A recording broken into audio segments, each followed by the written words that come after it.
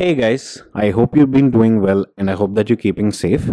In this video, we are going to look at the redundant literal rule. There are actually two of these rules, and it's a pretty interesting concept in the subjects of digital electronics, circuit theory, etc. Okay, so let us take a look at the first rule. The first rule or law, what it says is, if I were to perform an OR of a variable with the and of the complement of that variable. Let me write it down. If I were to do an or of a variable, let me say a, with the and of the complement of this variable. So I have an and gate here, and I am doing a complement with another variable, let me say b. If I were to do the or, if I were to do this or of a variable with the and of the complement of this variable with another variable, the output is just going to be the or of the two variables. So let me say this output here is a complement b, and the output here is a plus a complement b. So when we do this, when we do all of this, the actual output is a plus a complement b. So the law states that instead of doing all of this, this is just equivalent of doing this.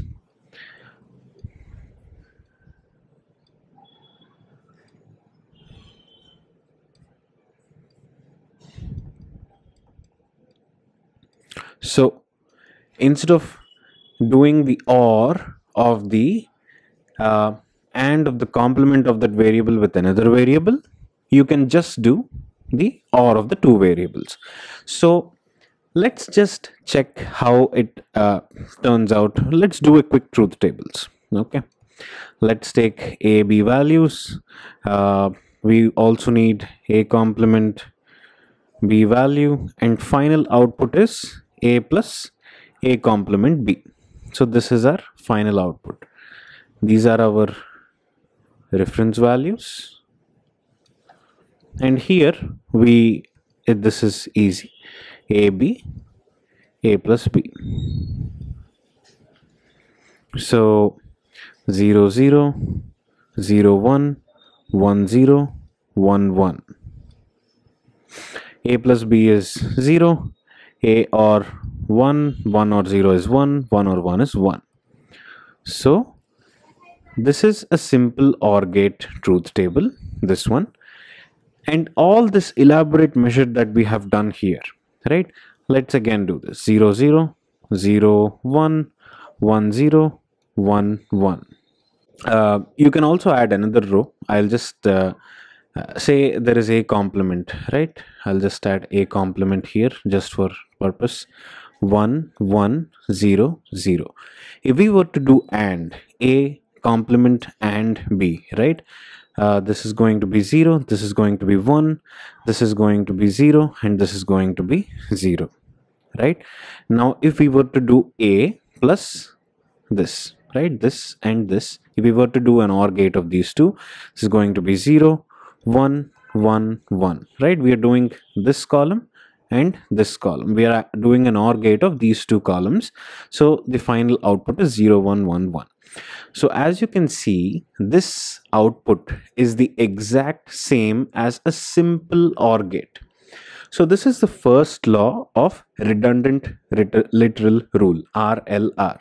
Okay, it says that the ORing, this is the ORing, right? The ORing of a variable with the and of the complement of this variable with another variable, any other variable, is the same as ORing that variable with whatever that x variable is in question. So this is the first law. And the second law, let's take a look at the second law. It is very much similar to this one. Instead of or, we are going to do and. It's the exact, it's pretty much the reverse. Okay. What this says is the anding, this is the law 2. It says that the ANDing of a variable, let me say, let me take this. This is my variable A. The ANDing of a variable with the OR of the complement of this variable. Okay. So I have A complement with any other variable, all right, is the same as ANDing of the two variables. This is same as if I were to AND these two variables simply. Here I would get AB, right? And here I'm ANDing the variable with the OR of the complement of this variable with the second variable B. So let's do this one. This is OR, right? So this is A complement plus B, and this output is going to be A and A complement plus B. Let's do a quick truth table check. We have A, B, we have A complement, we have A complement plus B, and we have A and A complement plus B, which is the OR gate. So let's do this. 0 0 0 1 1 0 1 1.